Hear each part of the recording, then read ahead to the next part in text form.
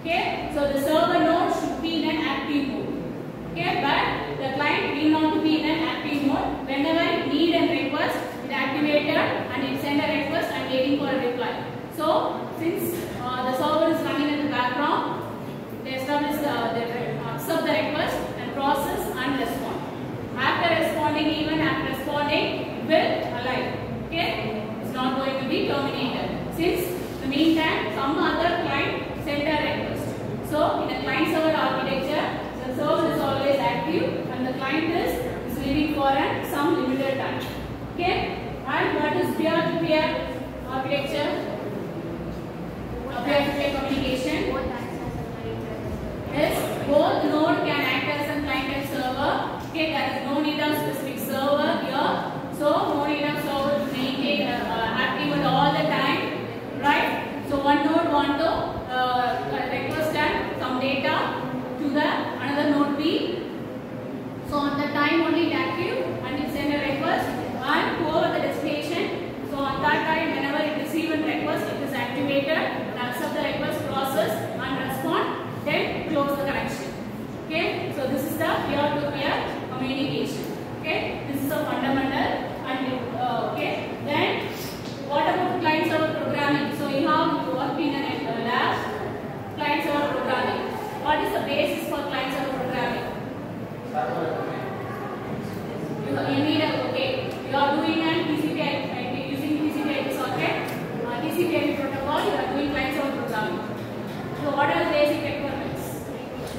IP address. You are using IP address. You are using a port number, right? You are using local host and port number only. Then you need a client program and server program. Okay, so you need both client and server programming. So the client program, what is happening in the client? Create an interface. So interface is mandatory in a client server programming concept. So what is the interface? Interface here is API. What is API? Application programming interface. Okay. So what APIs we are using in your lab? We are using streams or sockets. Sockets. We are using sockets. So socket is an API. Okay. It is an API, application programming interface. Okay. So interface is nothing but it is a set of instructions. It tells how an application is integrated with your system. Okay. So that is defined at the socket. Okay. So here we have a client and server. So in order to create a client socket and a server socket. Okay. Listen all of you. Okay. So client and server both establish the socket first. Okay. So client create a socket. So here I have to mention the socket local. What is the client socket address? Okay. This is nothing but the IP address plus port number. Socket address is nothing but the combination of IP address and port number. These are the Viva questions they will ask in the lab. What is the socket address? Is nothing but combination of IP address and port number. Okay. And it requires for a connection. Okay.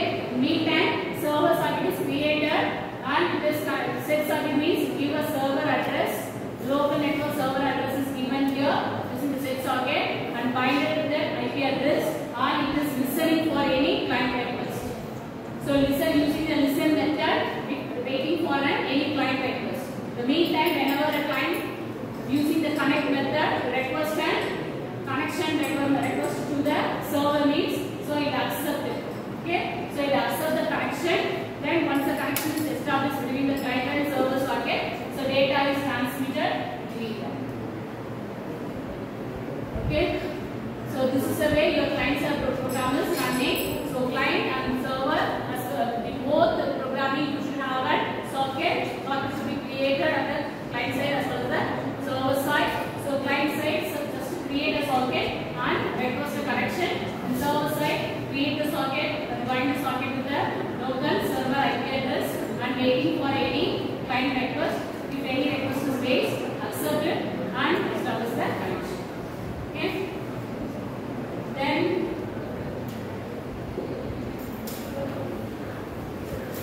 forum. www. World Wide Web. Yes, World Wide Web. What does mean by web page? What is mean by World Wide Web? What is web? Or what is the web page first? What is a page? What is page? Why it is called page? It's nothing but a document, a Word document or any CSV file or any image, whatever. Okay, a document, collection of data, right? So what is web page? What is web page? Okay, what is that web document? Pages accessed over network or internet? Internet. Okay, internet network is also different. Internet is also different. Okay, network means you have a classroom arrangement. You have 20 systems. They are connected to each other. This is a network. Internet network means here you have a network, and then in first floor you have a network. These are connected together. This is internet network. What is internet is? Connection of networks over throughout the world. Okay. So what is web pages?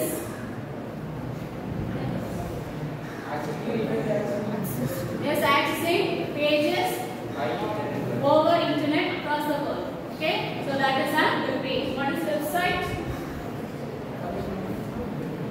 Connection of web pages. Okay.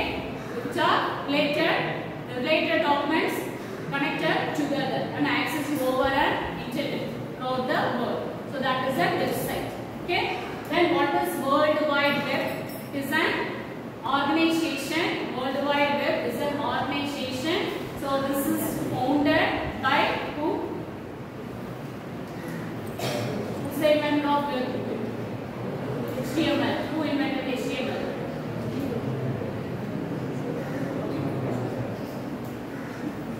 John Paul. John Paul invented HTML. Who invented the page? Yes. So he invented WWC consortium. Yeah. Okay.